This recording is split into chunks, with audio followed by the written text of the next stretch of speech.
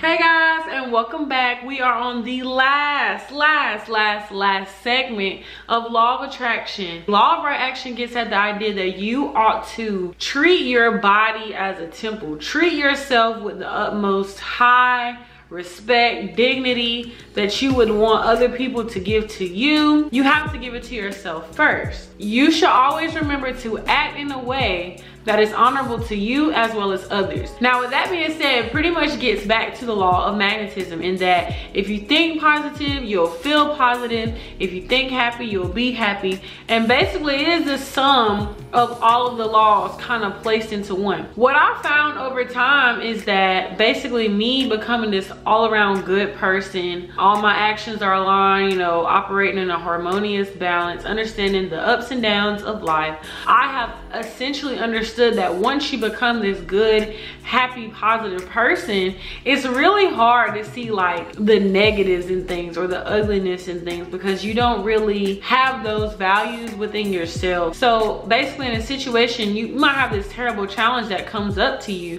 You may have strong feelings of anger or sadness with certain situations, but over time, what I found is that since I've become this positive person, this happier person, I will understand that feeling, I'll watch it pass, and I'll kind of be like, okay, what's the lesson? I'll acknowledge this feeling that I've received, you know, whether it's anger, sadness, resentment, hurt, you know, whatever the case might be. Now, let's get to the bottom of it. What's my lesson? What will I learn? What will I take, you know, forward with me in the next part of my life? Because we can't sit here and harp on this one thing forever. Basically, have y'all ever heard somebody say, do the right thing? Like, it could be any situation. Do the right thing is almost like a universal quote that a lot of people should understand, as to if you're faced with a challenge or a situation, it is always best at the end of the day to do the right thing. And I know that's easier said than done, but a lot of times we just have to remember that, you know, we ought to do what's right for ourselves as well as other people. And I know that's a little bit hard to think about. Essentially, going forward, I have always put myself in the mind frame of treat others how I want to be treated. So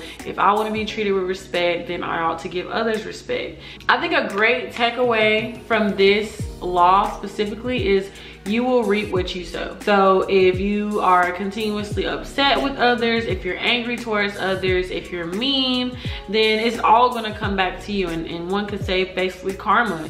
I hope that this series has taught you guys some things. I hope you got some great takeaways. Please be sure to tell a friend to tell a friend. Be sure to check out the podcast that I was recently featured in, Being Brown. I have placed this on my Instagram. Be sure to follow me on Twitter, where I post random things from the heart. Honestly, y'all, like, it be me in like a certain situation, I'll be like, oh my god, I would like to tweet this, so I tweet it. So be sure to follow me on there. And as always, thank you so much for watching. I will see you guys next time on my next video. Be sure to comment anything that y'all might want to see. You can DM me on Instagram, you can tweet me about it, but I'm always open to hearing what you guys want to see, or even just trying to, you know, get some new topics, mental health topics, things to discuss, because that's what I like to do. I like to talk.